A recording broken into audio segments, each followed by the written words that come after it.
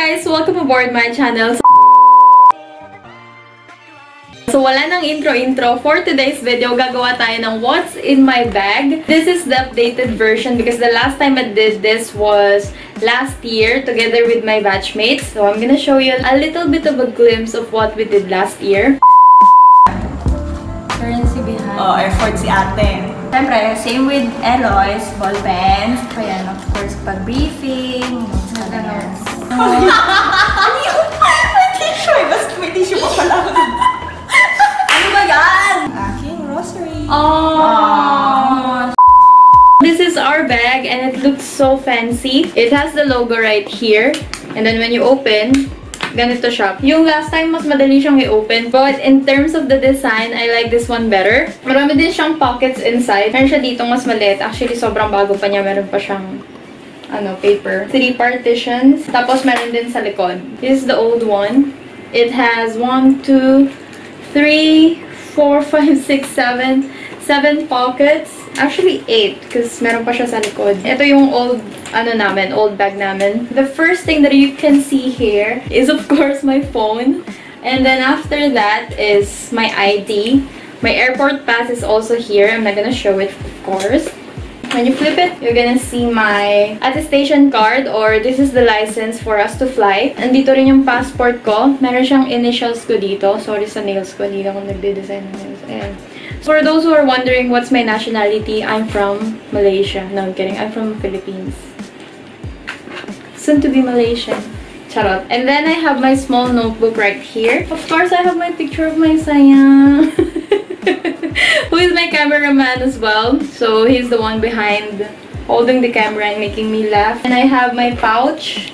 Inside my pouch, I have my pens and my highlighter. And we also have our calculator. There is a calculator on board, but if we want to bring our own, we could. So I have my own. And I have my beauty pouch. Isa-isahin natin yung laman niya.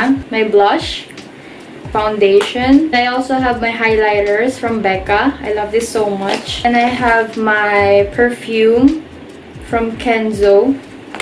Lipstick. I have a lot of lipstick because when we have like a layover, I have to make sure that I have extra. So this one is Ink Velvet from Peripera. I also have another lipstick. This is the one that most of us are using. So if you guys are wondering kung ano yung ginagamit ng mga flight attendants, especially the red color na lipstick namin. So this is the one.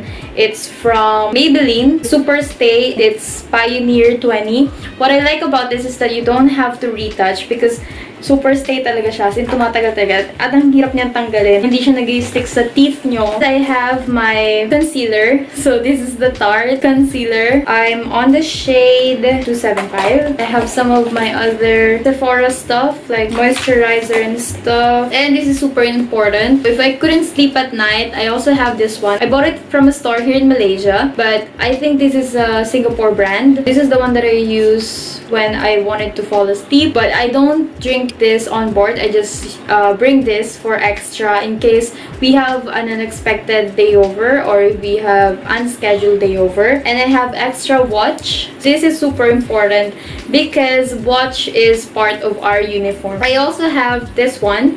So this is a facial mist. Actually, it's a 2-in-1 product. I use this as a mirror, and what I liked about it is that it has the light, so you can choose between warm tone or a lighter tone, or you can use both. I use this whenever I wanted to retouch because it's easier for me, especially at night. It has its own light. For you to use it, ganito siya.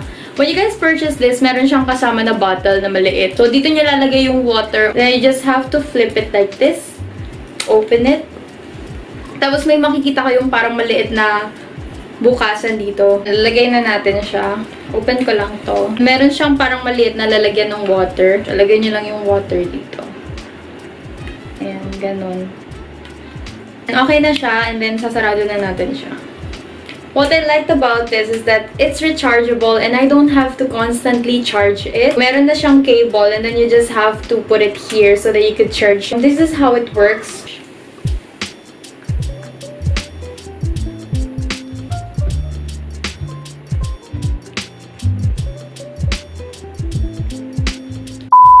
Whenever we are on board, nagda-dry talaga yung face namin. Especially, sorry, nag-enjoy ako.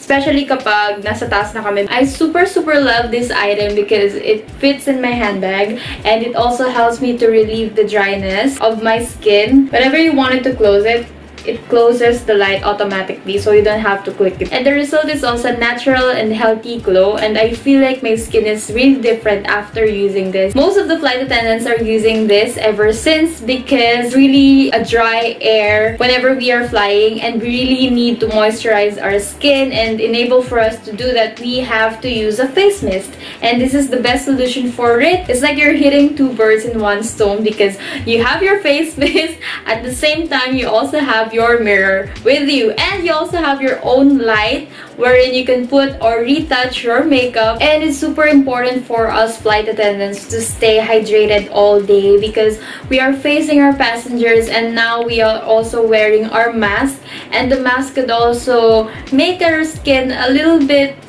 moistured in a bad way, and for us to like parang bawiin yung ganong kind of moisture na nabubuo dun inside our mask, I use this one and it's super nice. I super loved it.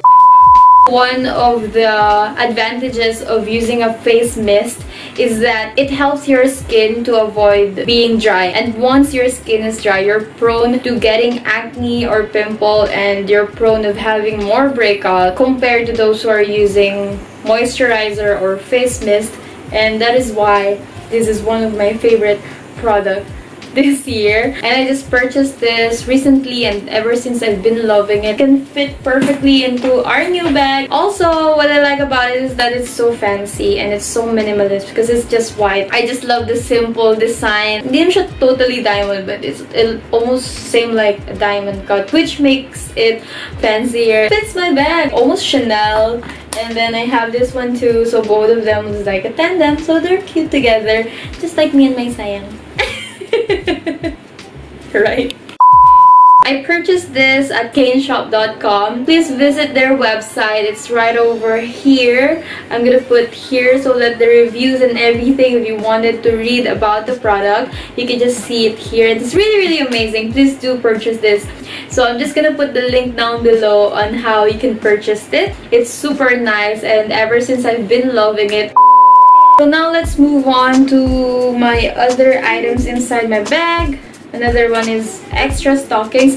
It's really important to have extra stockings. Ilang beses na akong nagkaroon ng run because of, ewan ko, pura-raran siguro ako maglakad din minsan. So, whenever I have a run, it's so important for me to get my extra stockings in my bag like quickly, and so that I could change it. Then, I also have my power bank. I have my extra SIM card so that whenever we have unscheduled night stop or layover, I'm ready. So, I'm super prepared. Girl Scout yan. I have Singapore, Indonesia, syempre di mawala, Philippines, Thailand, China. So, not all countries, most of the countries that I've been to, yun lang yung meron ako. I also have my ATM. I don't have a wallet, as you can notice. I don't bring cash. Para iwas na rin na gumastos ako. Only have my ATM. I don't use cash. Gloves, this is super important. If you've seen my other vlogs, all of the flight attendants are using the gloves for the oven. It helps us to not get burned. No one's wanted to get burned. Tally counter. Kung tatanungin nyo po bakit kami meron tally counter, we have to ensure that we have the exact number of passengers on board. So we have to double check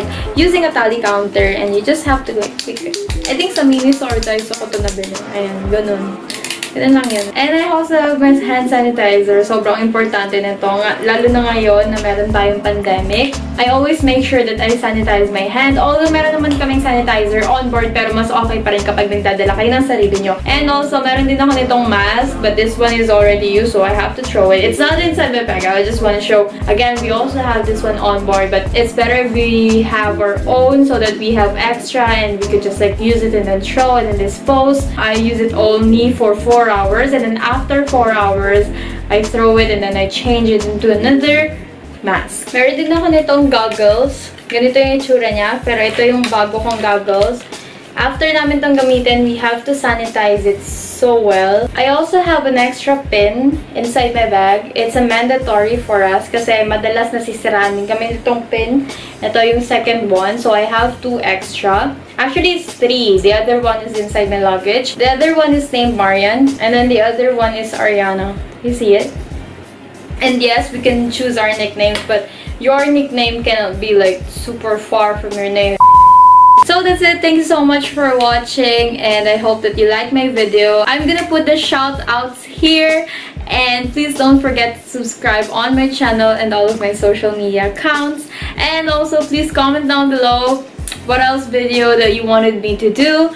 I think I'm gonna do a what's in my phone, but let's see. Please don't forget to like and share my video. I did the prank video last time. If you wanted me to do more pranks, and if you wanted me to prank my boyfriend, please let me know in the comment down below. And yeah, thank you so much. Bye! So, this is the new bag. And then I have my small notebook. Don't make me laugh, sayang.